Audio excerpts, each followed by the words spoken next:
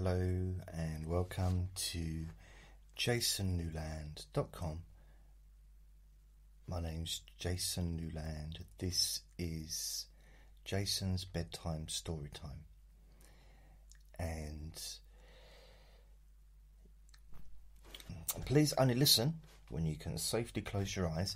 This is a bedtime story for all you children out there. So get yourself nice and comfy and relax. So the idea behind these is I pick a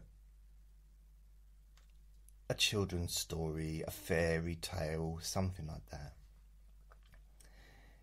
and I read it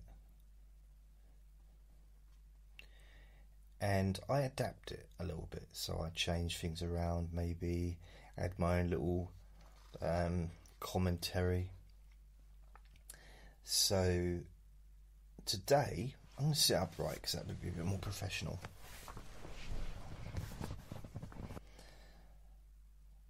So, I'm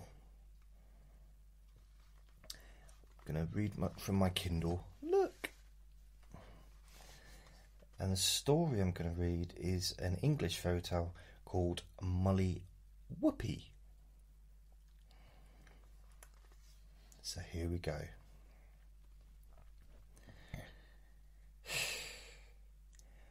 Once upon a time, there was a man and a wife. Had too many children, and they could not get meat for them. So they took the three youngest and left them in a wood. Well, that's a nice start, isn't it? Well, children, hope you're enjoying this. Sweet dreams. They travelled and travelled and could see never a house. It began, I guess this is the children.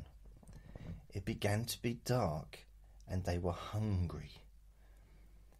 At last they saw a light and made for it. It turned out to be a house.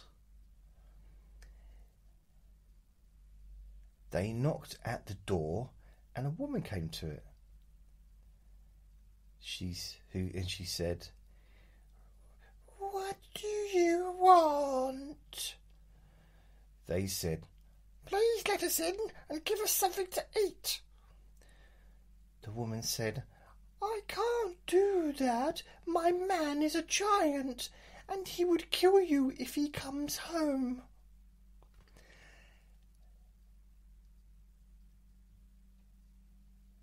That's a good excuse, isn't it, for not answering the door? Next time the Jehovah's Witnesses knock on your door, "Sorry, I can't open the door. My husband's a giant and he will eat you." They begged hard. "Let us stop for a little while," they said, "and we will go away before he comes." So she took them in, opened the door. The door sounded like a cat for some reason. And she set them down before the fire and gave them milk and bread. Now, I'm not being ungrateful.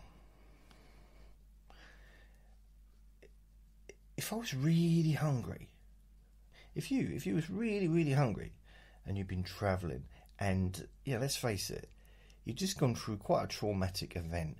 Your parents had dumped you in a wood. 3 children, you, your 2 brothers or sisters. Sounds a bit like my childhood, actually. But they dumped you in a wood on your own and left you there, you'd want more than a glass of milk and some bread, wouldn't you? I mean, that's what they give prisoners. Been 200 years ago. Not now, I don't know. It's been ages since I got released. just as they had begun to eat, a great knock. What's a great knock? Oh, a great knock came to the door, and a dreadful voice said, "Fee-fi-fo-fum, I smell the blood of some earthly one."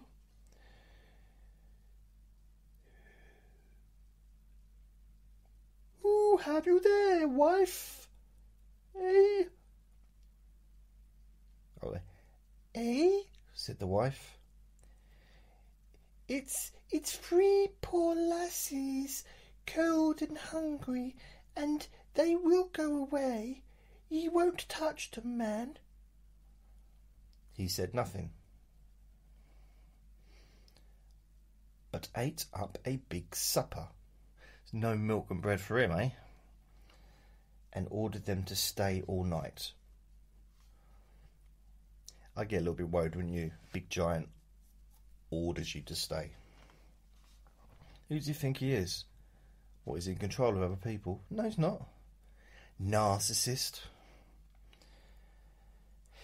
Now, he had 3 lassies of his own, to 3 of his own children, and they were to sleep in the same bed with the 3 strangers. Could cause problems, could be an adventure. It depends how you look at it. The youngest of the 3 strange lassies was called Molly Whuppie, and she was very clever.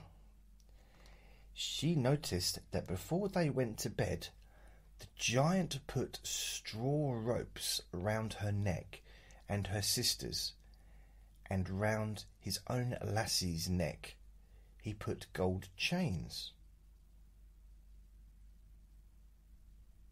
Alarm bells, alarm bells. But did they not have social workers back then?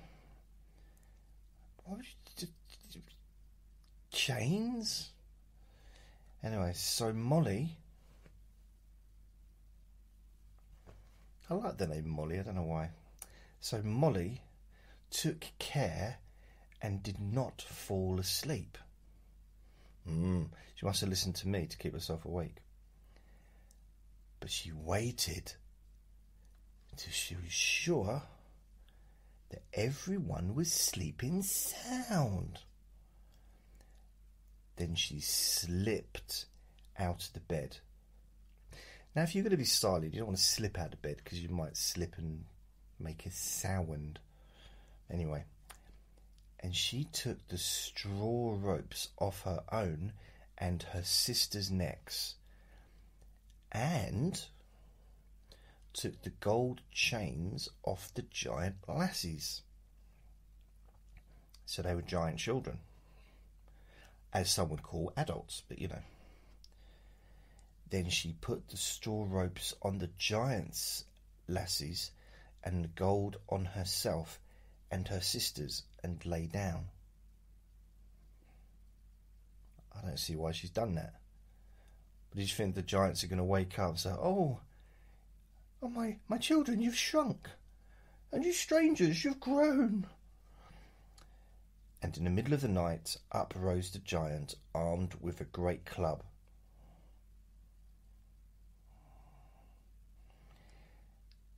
This is a children's story, by the way. It's a fairy tale. I'm not responsible. I had no idea what the content was going to be. You know, I'll chuck that forward there. But I kind of got an inkling where this is going. And it ain't nice.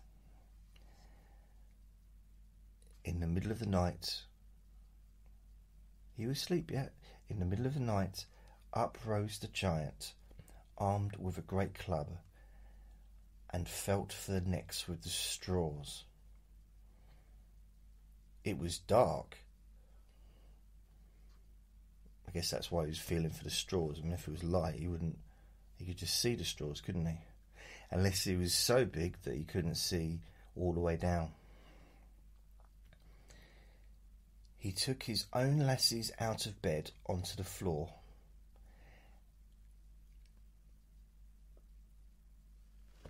and battered them until they were dead.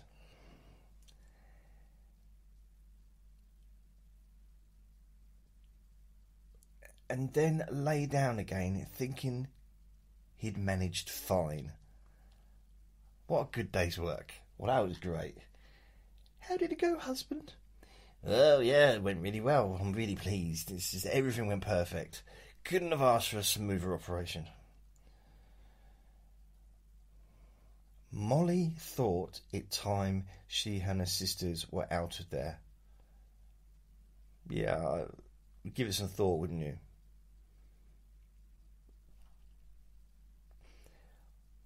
Why she stuck around, I don't know. But anyway, she's there. It's a horrible story. And she wakened them and told them to be quiet, and they slipped out of the house. They all got out safe, and they ran and ran and never stopped until morning. A situation like that, I imagine I could probably run all night.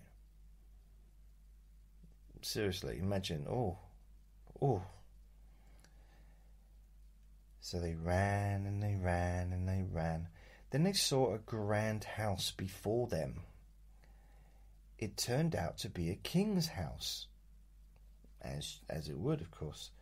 So Molly went in. Just walked into the king's house.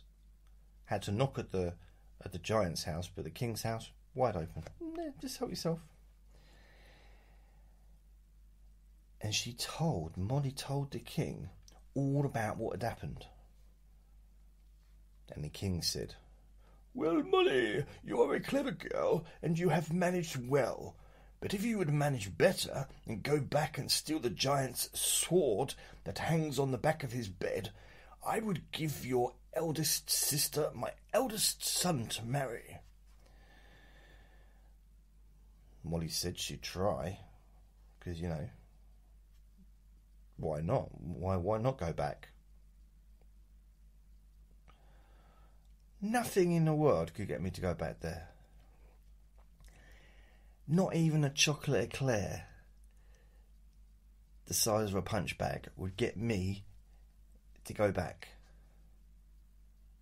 And I like chocolate eclairs.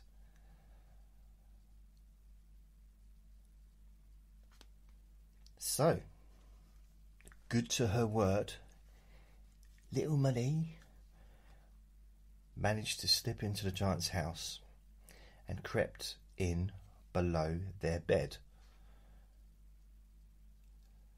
Why would you go anywhere near their bed? The giant came home and ate up a great supper and went to bed.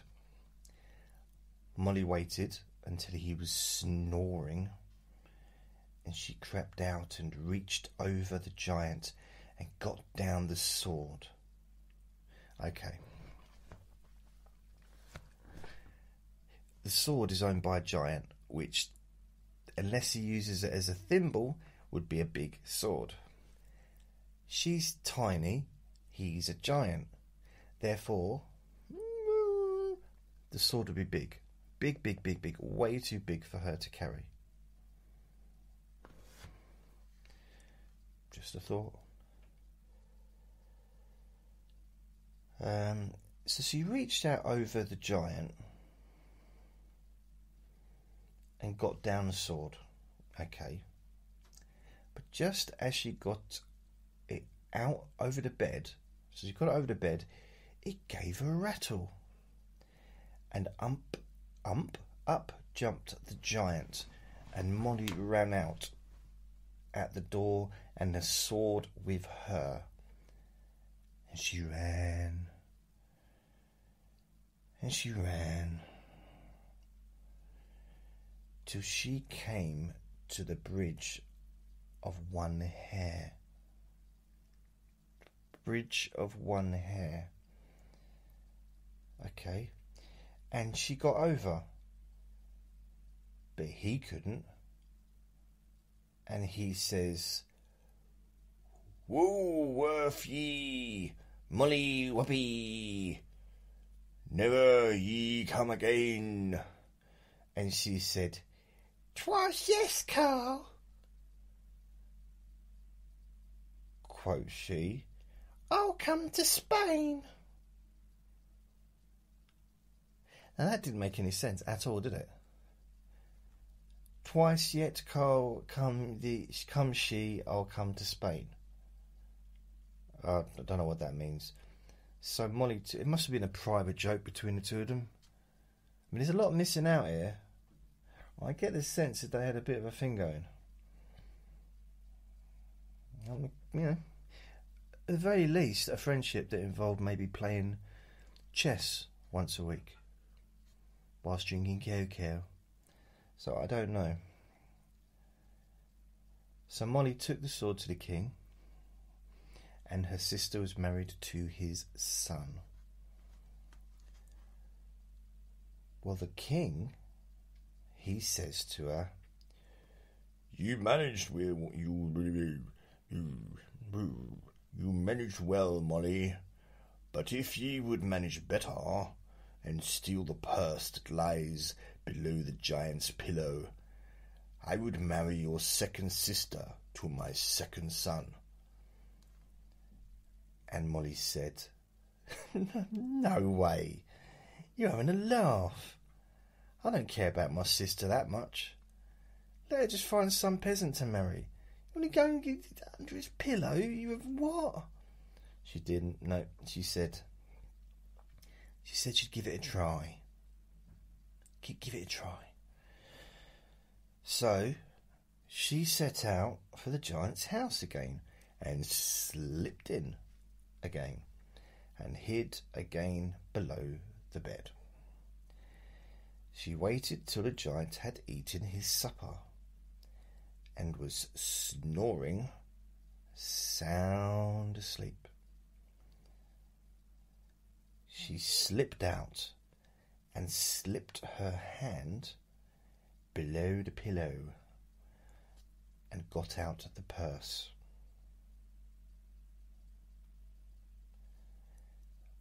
But just as she was going out, the giant awakened and ran after her, and she ran, and he ran, till they came to the bridge of one hair. And he said, "Stop a second, why is it called the bridge of one hair?" And she said, "I don't know." And they continued. She got over it, but he couldn't. And he said, "Well, you, Molly, never you come again." "Once yet, Carl," though, she quoted, "I'll come to Spain." Still don't understand that. So Molly took the purse to the king, and her second sister was married to the king's second son. After the king says to Molly, "Molly, you are a clever girl, but if you do better yet and steal the giant's ring that he wears on his finger, I will give you my youngest son for yourself." Molly said, "I'm only 8. It's a bit perverted, isn't it? I'm only 8 years old. Don't want to get married, do I?" But because it's a story tale, those rules don't exist. She says, "Yeah, all right then. Yeah, I'll go back to the girl. Yeah, I'll go back to the... Yeah, I'll do it. Yeah, brilliant. Yeah, because I remember nothing and I learned nothing from any of my mistakes." So she goes back to the giant's house, hides herself below the bed. The giant wasn't long ere he came home. After he had eaten a big supper, he went to his bed. Can you imagine that?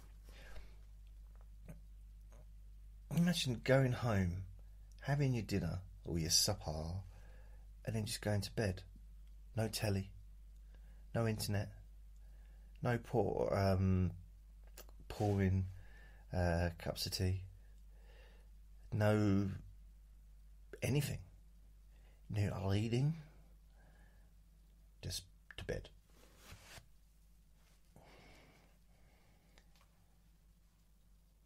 Anyway, he went to bed. Shortly, he was snoring loudly.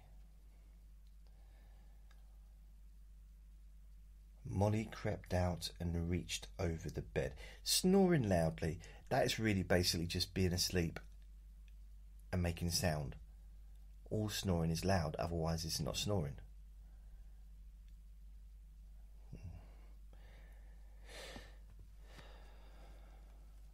Or, if we're going to be more specific, snoring, stopping breathing. There you go. Molly crept out, reached over the bed and got hold of the giant's hand. And she pulled. She went to go for his ring.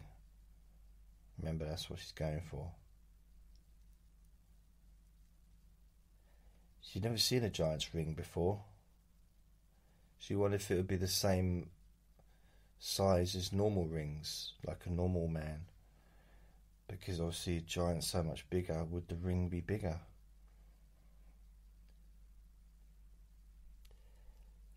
She thought to herself, would I actually be able to fit in through the ring? Because the ring might be so big. I wonder. But would I want to?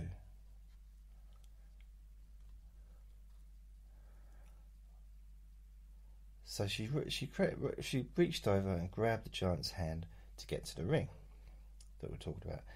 And she pulled.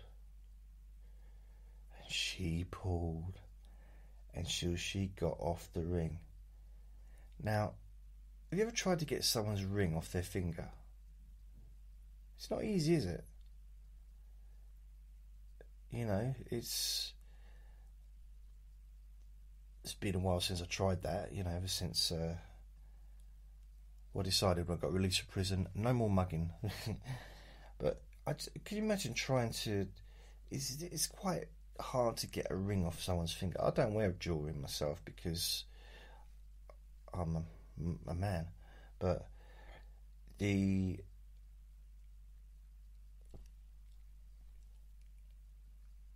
apparently she got it off. I mean, imagine what a ring, the size of the ring would be huge, wouldn't it?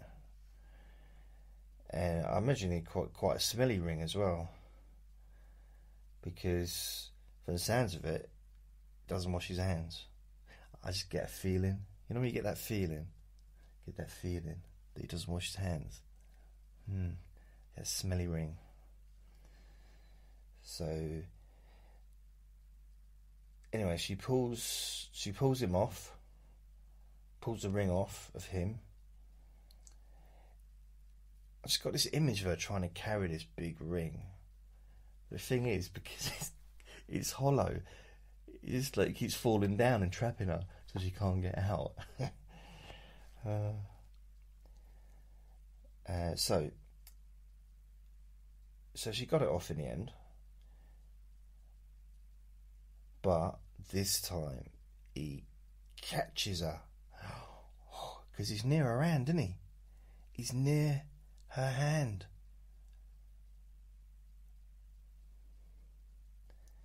And he gets her. And he grips her by the hand. I mean, it's probably more by the arm because he's so big.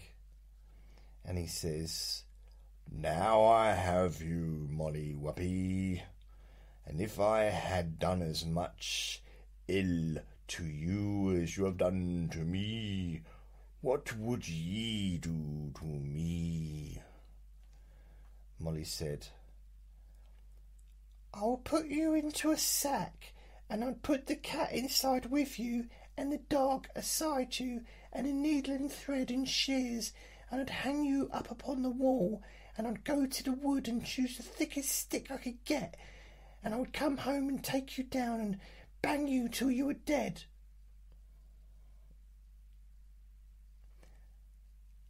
I thought she was going to say, "I'd let you go," but no, she's gone a different route to what I would have gone. I would have said, "Well, I'd give you a chocolate eclair and have you on your way. Go home, all's forgiven. But no, she didn't think that. Well, Molly, said the giant. Well, Molly, said the giant, I'll just do that to you. So he gets a sack and puts Molly in it, and the cat and the dog beside her, and a needle and thread and shears, and hangs her up upon the wall, and goes to the wood to choose a stick. Molly, she sings. Molly, she sings out. Huh? Oh, if ye saw what I see. Molly, she sings out. Oh, if ye saw what I see. Oh, said the giant's wife. What do you see, Molly? But Molly never said a word, but, oh, if you saw what I saw. The giant's wife begged that Molly would take her up into the sack till she would see what Molly saw.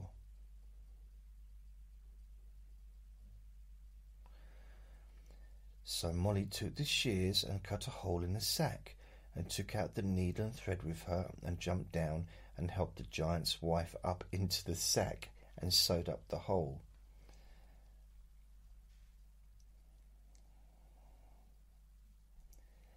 I'm guessing there wasn't much in the way of education in this town. Bit of inbreeding possibly. The giant's wife saw nothing and began to ask to get down again.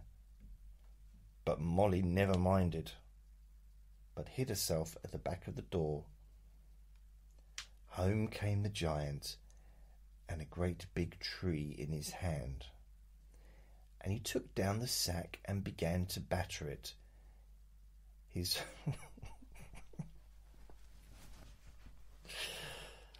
child story is great. His wife cried, "It's me, man!"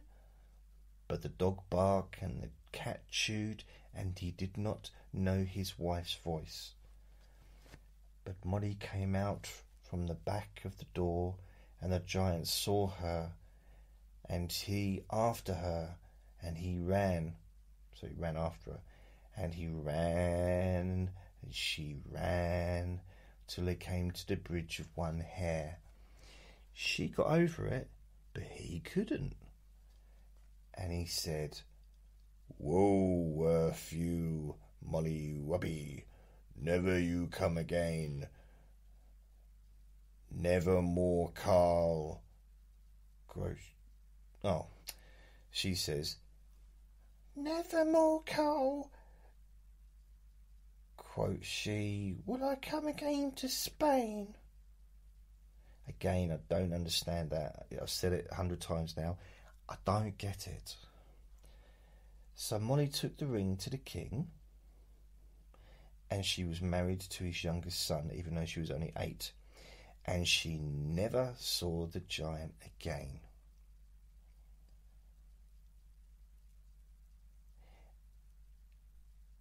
And that's the end of that story.